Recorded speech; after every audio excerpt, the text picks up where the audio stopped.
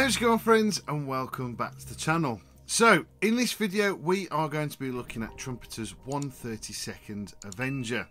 Now in this video I'm going to be mainly focusing on basically the entirety of the internals, so the basically the cockpit and some of the kind of like central radio compartment and a little bit of the, I think it's the wireless operator in the back and the rear sort of lower tail gunner. We're also going to be looking at, unsurprisingly, an Eddard upgrade kit for this one, and basically it's a fantastic bit of photo etch, but again, it's kind of what you're going to expect from Eddard. So basically that's what we're going to be looking at, so we might as well just jump straight into the video. So grab yourself a good brew and a bicky and let's jump straight into it. Oh, of course, yeah, I've had to pull the big guns out for this one because, you know, big model, lots of tea. So I'm going to start this build with the engine. Now it's a really nicely detailed and moulded engine, but it's missing just a little bit, and that's the harnessing for the spark plugs. So I'm going to add those in. It's going to be quite a relatively simple and straightforward process. I'm also going to attempt to sort of thin this part of the exhaust area out to try and attempt to make it look a little bit more realistic and kind of in scale. So crack out the rotary tool and have at that plastic, and removing as much of it as possible, but be very careful at the same time. This is the area, or the time, sorry, you want to sort of stop where it starts being kind of a little bit opaque. So it's always good to check it with a torch or a light. So moving on to the spark plug and the harnessing, I got myself a photo of a Wright's twin cyclone, and it can be a bit mesmerising and a little bit daunting, but you find a bit of a rhythm in it, and it's quite simple and easy to do. I used some 5 amp fuse wire because it's quite you know, manipulative and malleable, is probably the right word. I think it's roughly about 0.1 of a mil, I think.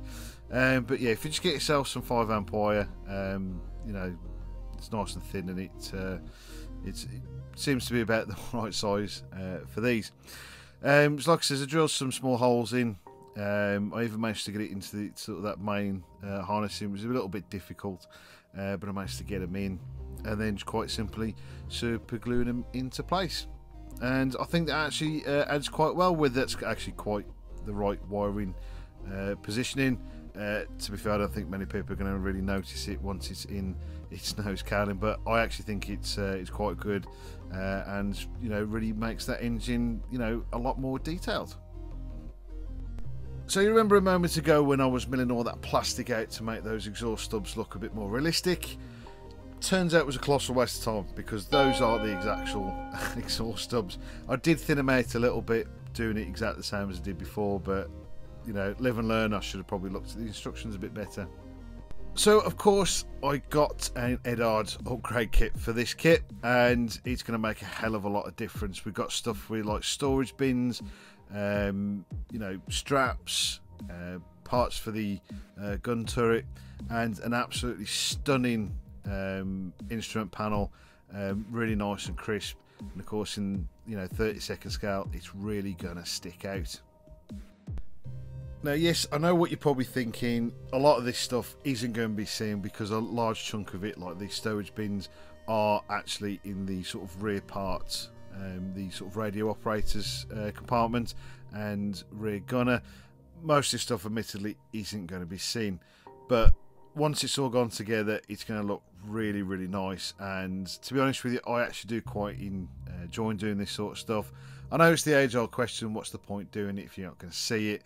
But with doing the channel and, you know, doing things, I feel like I need to sort of make more of an effort when I'm doing these. And to be honest with you, I've actually grown to actually really enjoy doing it, even though I know it's not going to be seen. But you know, you do you, basically. It's your model, you do it the way you want to. Now, I know I've just said this was part of stowage bin. It's not actually. It's some part of the cockpit. I can't remember what it actually is for. I decided to attempt soldering these parts together because super gluing will work, but sometimes over time, you know, it may separate and pop apart.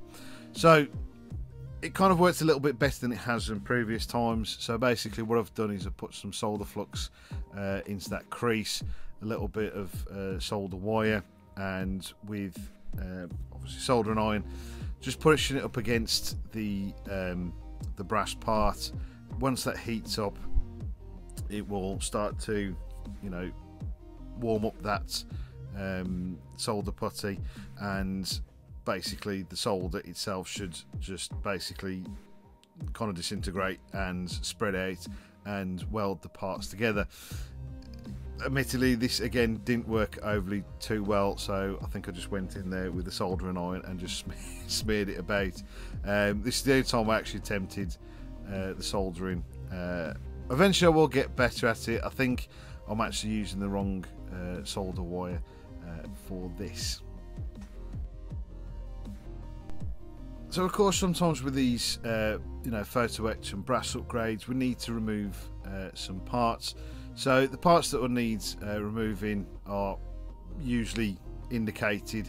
As you can see in the bottom square there, it says, you know, cut or file. So basically just get rid of that, and then that leaves space for your photo etch to you know, replace that original part. I believe most of the time these are more accurate than what the kit has moulded. Obviously, you know, mouldings can only go so far, so I think sometimes they make them look the best that they can. And obviously, you know, with companies like Edard, you know, they do these nice upgrades, you know, just to make it look more accurate.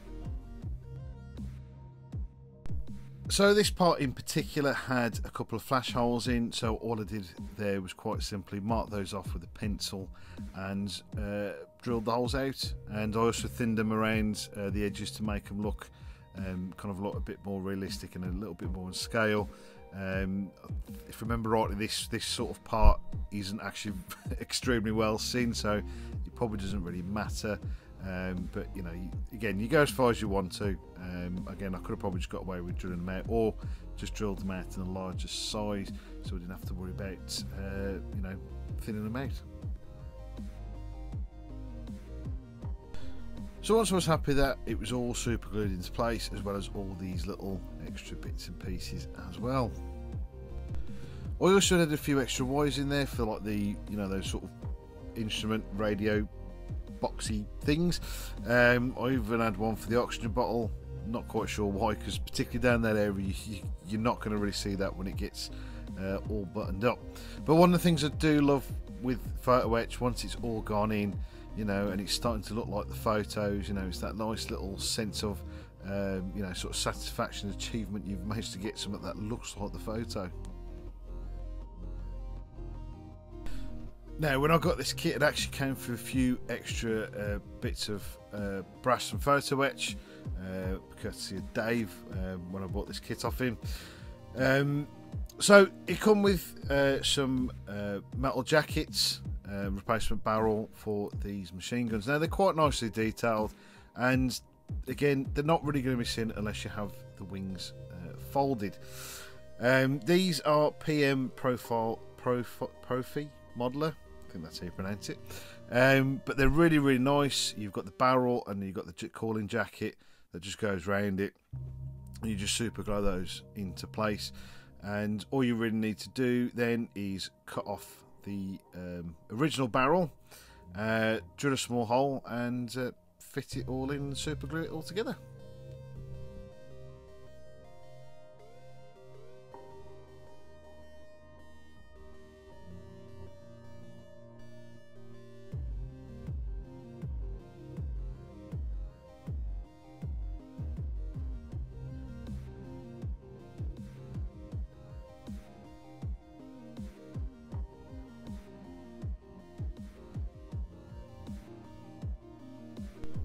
So the one bit that I felt was a little bit lacking around the gun itself was actually the ammunition feed.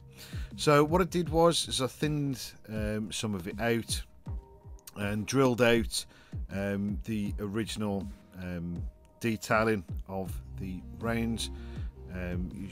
Just use a Dremel just to speed it up a little bit, and then I cut up some small bits of 0.2mm brass tubing, and then all I did was glue them into the back and make them a little bit more 3D and give it the impression of some brass ammunition.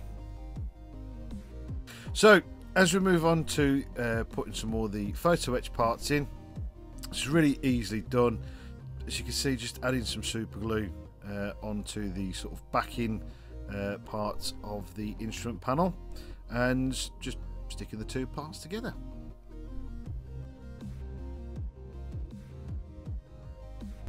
Now the only bit that was sort of missing out of this is, which I found out I'd have started to do, is put the glass bezels, or giving the impression that there's a glass bezel in there.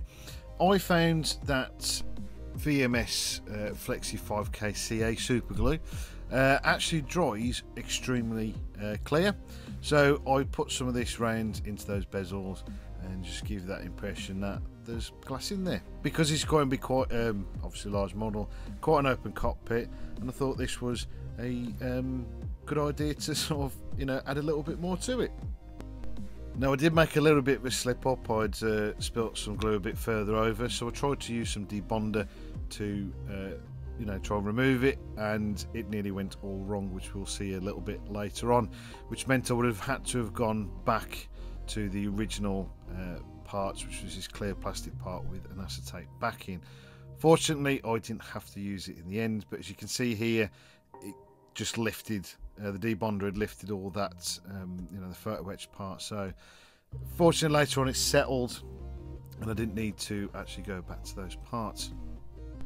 So with the liquor paint, some scratch work, some panel liner, I was able to fit in the photo etch parts afterwards. Obviously it makes it easier than trying to mash all those parts off.